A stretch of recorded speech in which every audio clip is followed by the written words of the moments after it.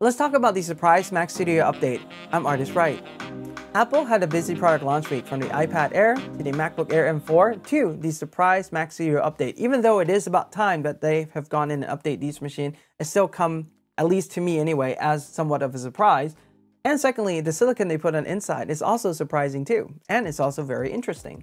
The form factor has remained the same, but for the Max variant, we got the M4 generation, which is the current one. For the Ultra, that's supposed to be the most powerful machine they have, we got the M3 generation, which is the previous generation architecture. Now, I have some of my previous testing results that I'd like to share with you that will probably shed some light on the M4 generation performance and also on the Ultra performance as well. And I still think that the Ultra is going to be a really high performance machine, although with some limitation in terms of RAM configuration. I'll share that with you in a little bit. But let's start out with this.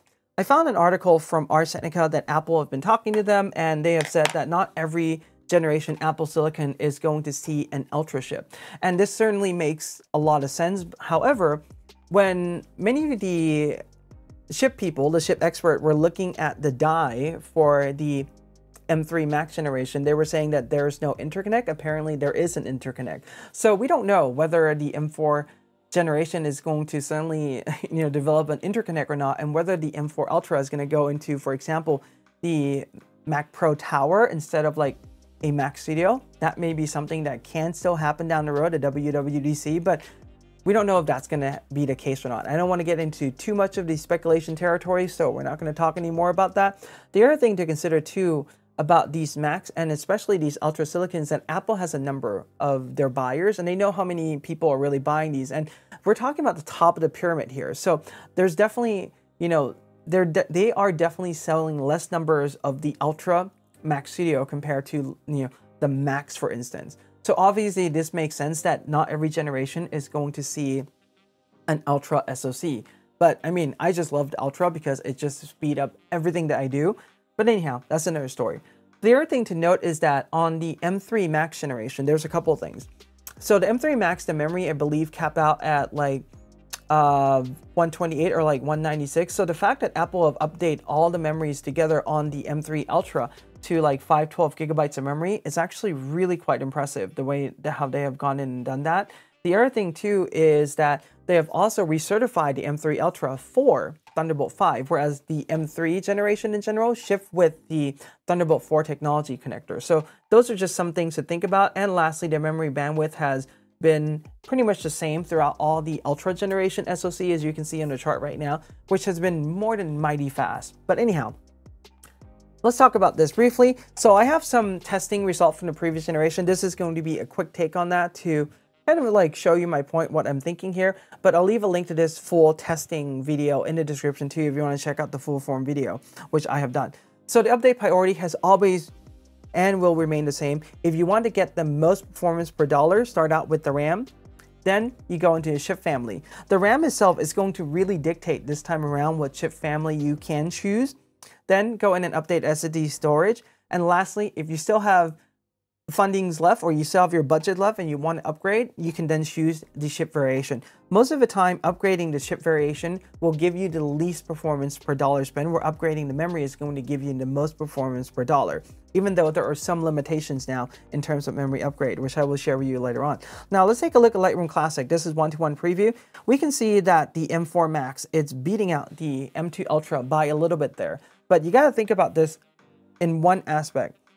The M4 Max is 2 generations newer than the M2 Ultra. So M2 Ultra is holding its own just fine.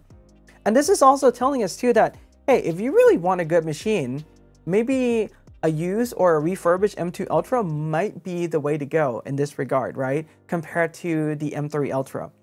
But when we get those machines, we'll do some testing and we're going to answer all those questions definitely. What about the exporting result? This one can go in and utilize the GPU on the system, and the M2 Ultra is still showing up ahead of everything else there, even the Max. Now, sometimes when the new silicons come out, software can't go in and utilize the available resource on the system well, and it seems like it would be the case here with the Max Silicon compared to, for example, like the Ultra. So talking about AI noise reduction, which is a task that's supposed to be running on the GPU, but it's currently running on the NPU, or excuse me, running on the NPU, but it's currently running on the GPU. And we can see there that the Ultra is still performing faster by about like a third of the time. Now you really got to ask yourself, if you're doing this day in, day out, it may be worth the extra money, because if you take a look at this variance right here, this is the variance that it's going to be, I believe, about like $25.99 or something like that on the Apple website. So you're taking a look at about $1,400 difference for the speed up in performance. Now, whether that's worth it for you or not, this is an answer that, you have to answer based on your own workflow. But for Capture One, you can see right now that the Ultra is not really doing well at all. So if you're just using Capture One as the predominant software, I would probably say just choose the Mac Silicon and choose even, like I would always suggest, the base Mac Silicon, and save yourself the money, because the timing is pretty much on par with each other, as you see there. Again, so this between the base and the updated one, it's not really showing that much of a difference by like 1 minute, and the M2 Ultra is still holding on just fine there, even though it's not the fastest now. You got to remember, this is 2 generations behind and is still doing a pretty darn good job. What about in Photoshop when we do a speed test, for instance? Ultra is clustering with the M2 and the M1's group generation. You can see right there, but this has more to do with the generation and the frequency that the single core is running, more so than just the speed of the chip itself, because these are mostly single core. You can see now that when we do a task that combines both RAM, GPU, and also SSD into these, the M4 generation is doing better. So hopefully the M3 is really going to push ahead, because the M3 is also pushing ahead of the M2 Ultra already there, as you can see. And when it comes to Photoshop Large, I mean, obviously putting more memory in there is going to really help out a lot, but you start to get the idea. After Effects, M4 Max is beating out the M2 Ultra, but only by a little margin right there, as you can see. But here's this case. I think that the M3 Ultra is still going to perform, and I think it may be surprising to see it perform and beat out like the rest of these machines. So I think this kind of gives us a glimpse into the M3 Ultra performance. I think that if Apple have done M4, that would be fantastic. It will be even faster than the M3 Ultra, but they chose not to do that for a reason. And hopefully they'll skip the M4 Ultra and just go to M5, but we shall see. So let's take a look at some of the bits about the machine. I mean, looking at the performance is really kind of cool there to see the internal, so I thought I'd go there. But let's compare these two machines together.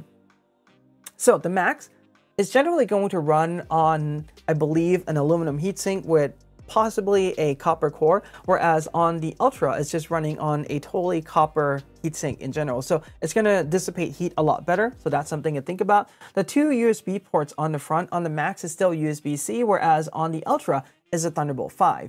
So again, remember the M3 generation technically shipped with Thunderbolt 4, but Apple recertified this with Thunderbolt 5. So you have Thunderbolt 5 that are running on separate bus, which is really great. The number of display support, so the Max will run up to 5 displays, the Ultra will run up to 8 displays, but do look at the specification a little bit more on their spec page, because if you're running a higher resolution, for example 6 and 8K, that does reduce the total displays that you can really run on the system. So I would check that before. Now, what we're going to simply do is go and configure the Max here and take a look at some of the options that are available to us, which I thought is interesting. So with this, you can pay a $300 upgrade to bump up to the next silicon. And the only reason why you want to do that is if you want to upgrade to get more than 36 GB of memory. Because this base one, you only have 36. This is the part where I say is such a huge lock-in when you really go through it this way, because you can't really go and choose the memory that you want. This is very similar to the M3 generation that we've seen. M4 Max laptop is pretty much the same thing. M4 Max and M3 Max, similar story. So if I go to the Max Silicon there, I'm paying $500 more, because I'm not only paying for the silicon upgrade, but I'm also paying for the memory upgrade as well. That's $200 more, and there's really no other way to do it. But once I do that, I have enabled myself access to 64 and 128 gigabytes memory. Say you want more, well, you have to go to the Ultra chip at that point. And lastly, I do want to point out that on the Max, you can only go up to 8 terabyte SSD, whereas on the Ultra, you can then unlock 16 terabyte SSD for a whopping $4,600. That's a lot of money. I'm not sure who needs that, but if you do, you now have that option. So if we choose the base Ultra Silicon, it starts with 96, but we can't go 128. And the next one up is 256. Personally, I would love to go to 128 because my M2 Ultra right now has 128 and I feel like I'm in a really good spot for usage there. I don't really feel that I need the 256, but for my personal machine that I'm going to keep and use in the studio for all the editings and everything, I've gone in with 256 anyway, so that's the configuration that's going to be my personal machine. But all the other machines I'll still have in the studio to run tests and just to have and everything. Some of these are going to be going to my clients also, so that's also a really great thing. I get to test a little bit more machines there. All right. So that's something to note about the memory. And when we go to like the Ultra, that unlocks a couple things. So it unlocks 96, 256, as I mentioned before, and also the 512 gigabytes of memory, to which your machine can then definitely cost a lot of money. And I don't think that anybody really needs any more than that. But for me, it is such a dilemma. Like I said, even for me, this is kind of somewhat confusing because I feel that 96 should be good, but I have 128 gigabytes right now, and I definitely don't want to go down, even though for the most part, like, you know, I'm not really peaking on the memory pressure as much, and 96 might do okay. But anyway, we're going to see when I do testing. I might end up with the 96 gigabyte machines, like who knows. But anyhow, that's some thoughts on like the memory configuration. You can really get a lot of memory put into these machines, and you're definitely paying like a huge sum for this. But the other thing too, the reason why I recommend upgrading memory first is that you can't really go in and plug in extra memory modules. This is pretty much all that you have on the system right there.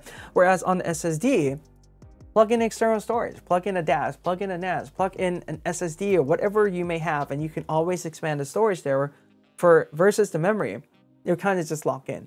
So choose the memory wisely when it comes to the system. But I think that for most people, just getting this base configuration with 96 gigabytes of memory, 1 terabyte SSD is pretty much going to be a really fantastic starting point for many. And lastly, I do want to share that for those of you that might need 512 gigabytes of memory, I'm wondering like who might need that. Anybody who's doing a lot of like scientific work, anybody who's doing a lot of large, for example, like Logic Music Library might need that. Although this machine does lack the ability for you to plug in extra cards, so you're going to be relying on the Thunderbolt 5 with Sonic connection box and so forth. So that's something that a lot of Music Pro may not necessarily consider this, and that leaves some room for the Mac Pro. And in the M2 generation, the Mac Pro uses the same chip as the Ultra and is priced a little bit higher. So I'm wondering, like I said, this time around, whether we're going to see an M4 Ultra Mac Pro or not. And I think that would be fairly interesting to see it happen, but hopefully not, because I mean, it's hard to just really spend a lot of money to buy these machines and find out a few months later on like, hey, there's something better now in a different form factor, right? Anyway, that's my thought about the new Mac Studio, or the upgraded Mac Studio and the new silicons on the inside. I think M3 is going to be really great, and like I said, once I get the machine in, I'll start testing it. I'll share the result right away. I'll do a compilation video at the end so you can see how they perform against each other. But for the most part, I think that if you are a creative pro, I would probably say, especially with photography, Macs might do just fine, especially now that we're doing a lot of work uploading it to the cloud to do like AI culling, AI editing and everything. The only thing we really need to do is some minor adjustment and export in the end. And I think Macs is going to be able to handle that job just fine, because you're already saving a lot of time doing work on the front end anyway. Those are some of my thoughts. I know I'll have more coming soon, but anyway, if you have any questions or comments, please share them with me. Give this a like, subscribe, and hit the bell if you're new. I'm Art, and I thank you for your time.